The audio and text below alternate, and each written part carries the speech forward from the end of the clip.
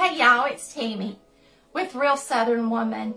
I am out here in the sunroom today wrapping presents, and I have so much to do, but it's fun and I enjoy it. And I was going to show you guys what I did with last year's Christmas cards that I got so that you can see how I like to use them. I've got me a box that actually, I forget what came in this box, but it's got a clear front on the top of it, which is really nice. So I'm going to use it for the tags that I make today. And last year, after the holiday, I think I posted it, I took all my Christmas cards and I cut them out. And now I have punched holes in them and I'm going to make tags out of them. And I wanted you guys to see them today. They're so pretty. And Chris went out in the barn and he got me some string. And I'm going to tie some string on each one and make these tags right quick. As if I have time, right? But you know what? It's fun. And I enjoy it. And it just makes it fun, you know. So you can take your cards and cut them out, punch a hole in them, and then get you some thread. Now this thread is not cotton, so I'm hoping it'll work. Yeah, it's going to work. I told him, I said, just go get me some thread. And so what I'm going to do, you can tell this was a card from last year. And so I cut out where it said Merry Christmas. And now I'm going to tie string on it. And I'm going to trim the ends off of this. And then I will tape it to the present and put the name on the back. Now, some of them have writing on them because they're from cards. And if they do, you can put something along the back to cover it up. But I want you just to see how pretty they are. There's one. And this is backwards. I wish y'all could read when I'm live. And I'm sorry you can't, but you just can't. There's one. Look how pretty this one is. And you can tell I've got holes in them. Now this one has got writing on the back. So when I get ready to do that, I'll use sticky paper and just put a sticky over the top of it. Poinsettias. An angel. And these are all from last year. And sometimes I take different scenes off of the same card. Let me bring this over here so I can sit down, y'all. I've got so much to do today, I'm going to wear myself out if I'm not careful. Chris is like Tammy, because I'm going live tonight, and I'm making salmon patties, stewed potatoes, and stewed cabbage. And he said, honey, after you get out there and you do all that today, you're not going to feel like cooking. I said, well, if I rest in between, I'm going to really try today to do that. I don't have my makeup on, but I'm clean. I've had a shower. But anyway, sometimes I get more than one tag off of a card. It's according to what the scene looks like. But I want y'all to see how pretty they are. Look at that pretty truck from last year. A little gingerbread boy. And you know what? He looks like he's 8, don't he? Because I had to cut the bottom of him off. Somebody enjoyed him, didn't they? There's a scene.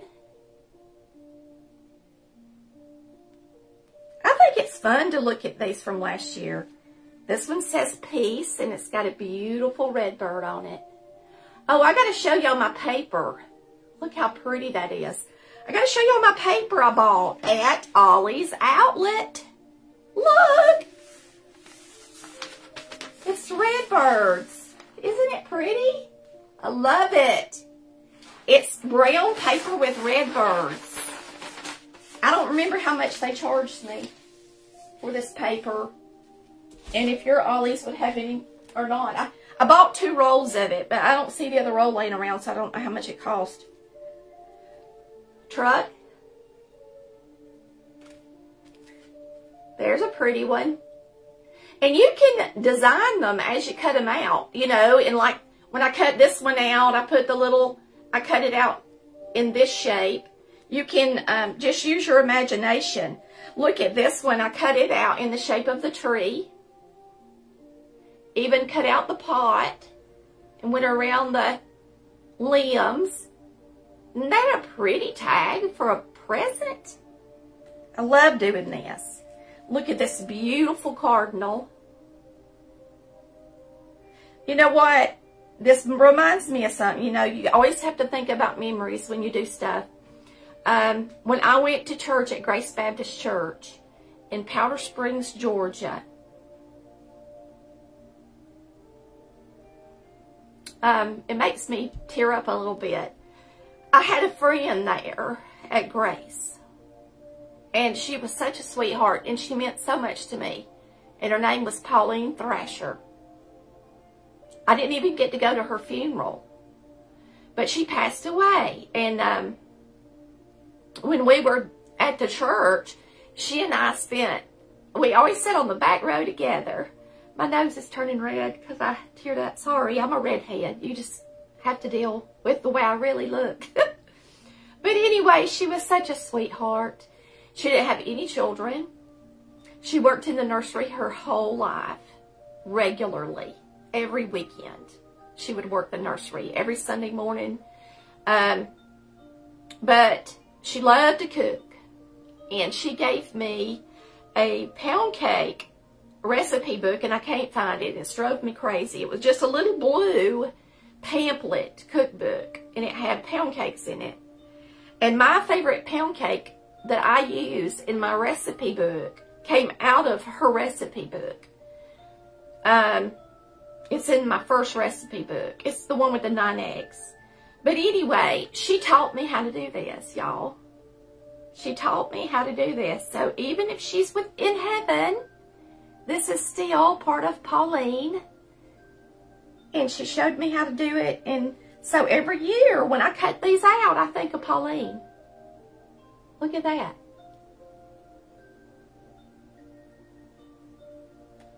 Let me see who's on here.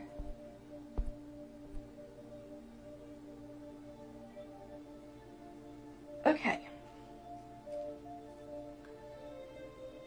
Poinsettias. Mr. Snowman. He's shiny on one side and flat matte on the other. Yeah, I do this after Christmas. This is last year's. So every year after Christmas, when I take my Christmas cards down, that's when I cut these out and I get them ready for the next year. Look at this Santa. Y'all might even know, one of y'all might have sent it to me, I don't know. But he was a beach Santa. He's surfing. I think that a viewer sent me that lives in Hawaii, actually. This was just a strip on one of the cards. And so I just cut it out because I can write on the back of it. And I thought it was pretty, and I made a tag out of it. Look at this. He's an American United States Santa. The 3 wise men. Beautiful snowmen. These are shiny. They have glitter on them. I cut this one out and I rounded it, and it says Noel. Little puppy on the couch. Mailbox.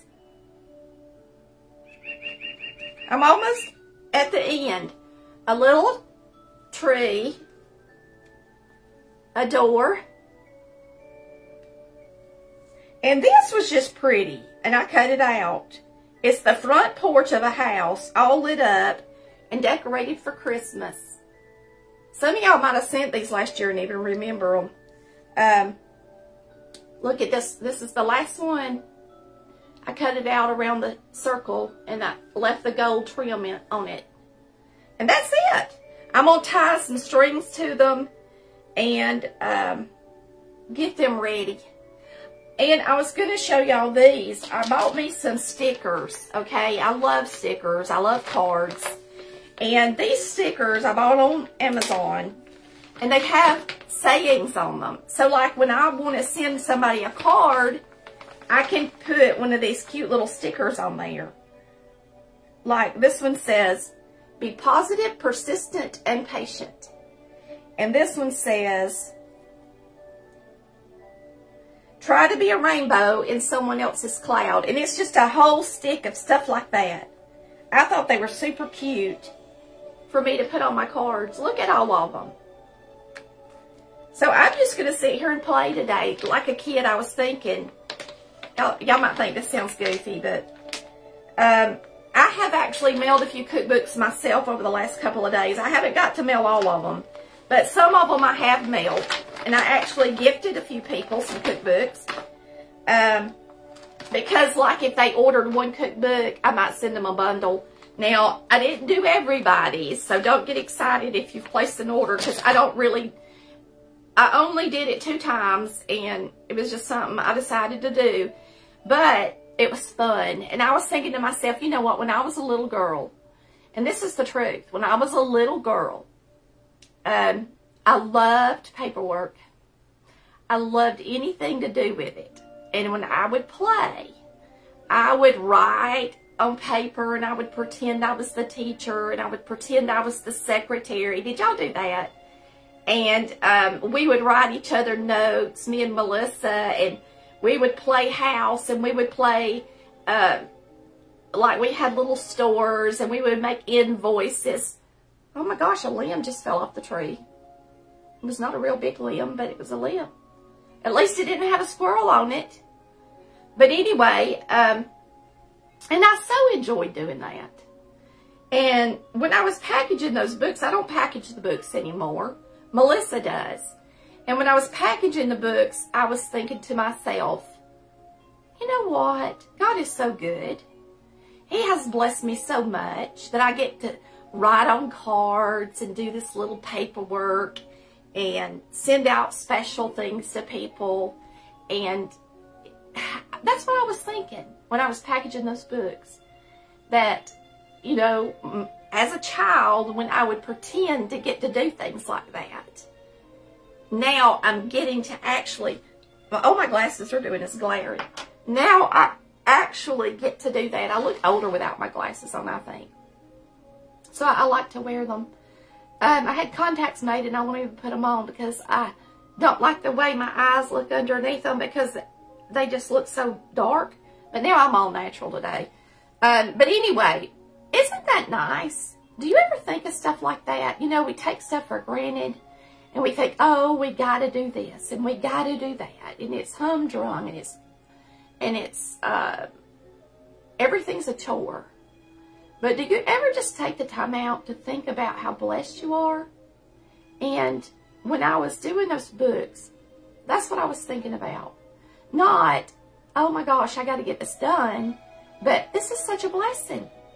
And look how much God has blessed me. He's blessed me with all these things and all these people and all these Christmas cards that I can send out. And I went and bought a few little gifts to send to people that are viewers that I can't send them to everybody.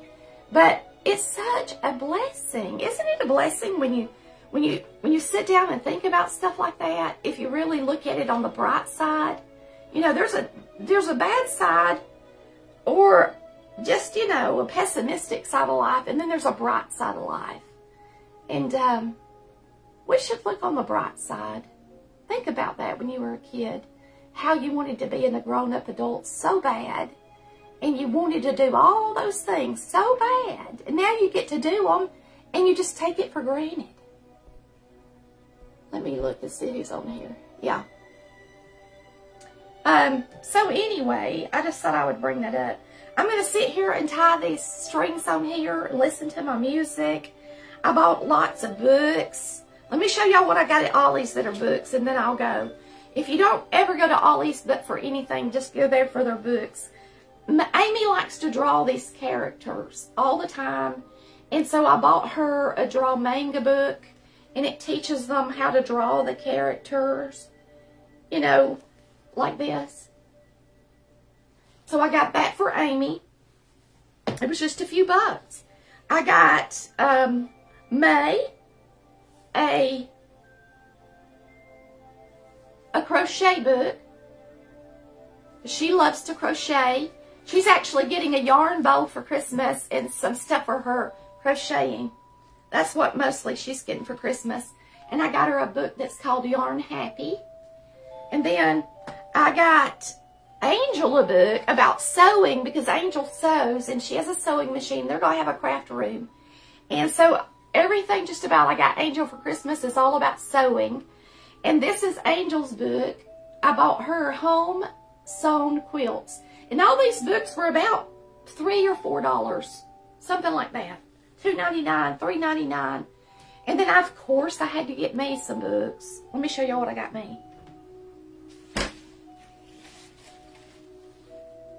I got me Birds and Blooms, Birds in Your Backyard.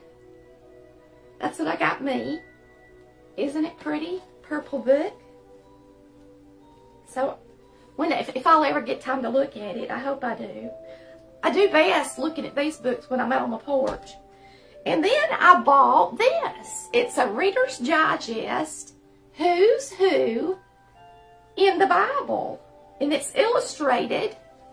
And it's just really neat.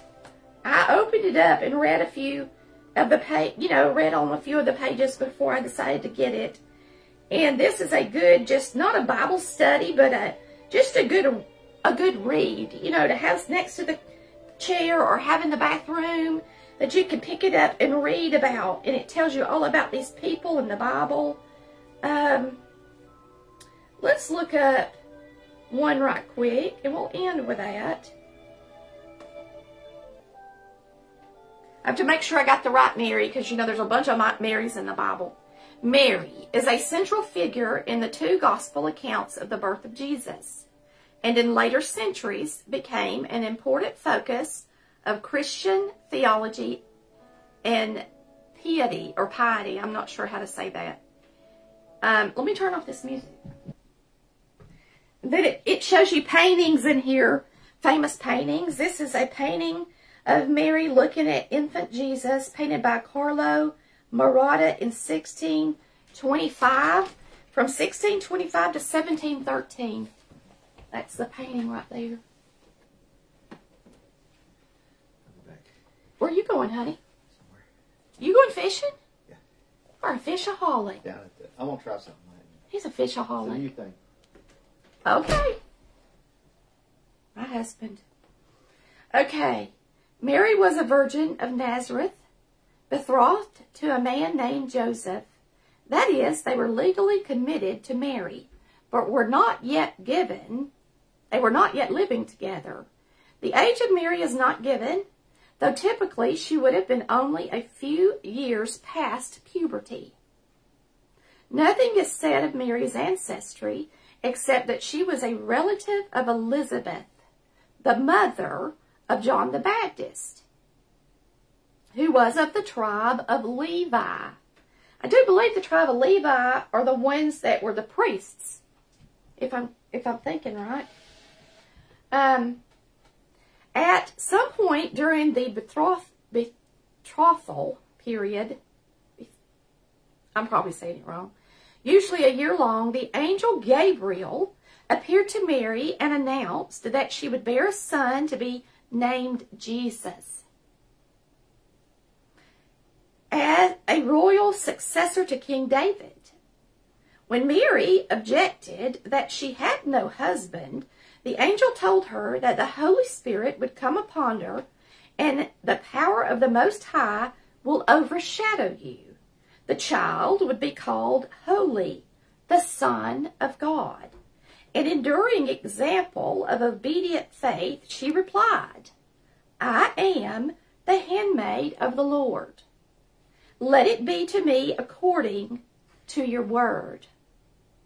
Mary soon visited the elderly Elizabeth, who was 6 months pregnant. As Mary greeted her kinswoman, the child in Elizabeth's womb leaped for joy. Mary responded to Elizabeth's salutation in the poem commonly known from its first word in Latin as the Magnificat. By including this poem, Luke reveals Mary young as she was, as profoundly perceptive. She was deeply aware of her low estate, which had been elevated by a blessing from God that all generations would recognize. She connected her own experience directly with her belief that God was now helping his servant Israel, since he had scattered the proud and put down the mighty, while he exalted those of low degree and filled the hungry with good things. As the events of Jesus' birth unfold, Mary continued to meditate on them, or in Luke's words, Mary kept all these things, pondering them in her heart. And it just continues. Isn't that beautiful? So I'm really going to love this book. And it's all about the people of the Bible. So you can look up any name and read about them. And it has a lot of information in here. And there's a lot of paintings. There's a lot of pictures of artifacts that they found about different people. It's really cool. You know, Reader's Digest is a good book. So if you can go to Ollie's and get this, they only had 2 or 3 of them. And I was lucky to find it. I actually took the cover off of it. It had a cover. I always take them off. This was the cover that was on it. I was going to look at, and I don't remember what the price was. Oh, I took off the price, so I don't remember what it was. But anyway, that's it. I hope y'all have a blessed day. I hope he gets back for me to make my salmon patties. I bet he don't. That man. And I'm sure he's already gone. As soon as we get off here, I'm going to call him and I'm going to say, you better come home in time for us to get those salmon patties made. But I bet he won't. He won't be back till dark. He has gone fishing. I'll be doing a live all by myself if I do one. Well, that's it. I'm going to keep wrapping up my presents. And I hope y'all have a blessed day. It's good to see everybody. And I didn't go on YouTube because I didn't go through Restream. So I'll just have to copy this and let them see it too. Y'all have a blessed day and I love ya.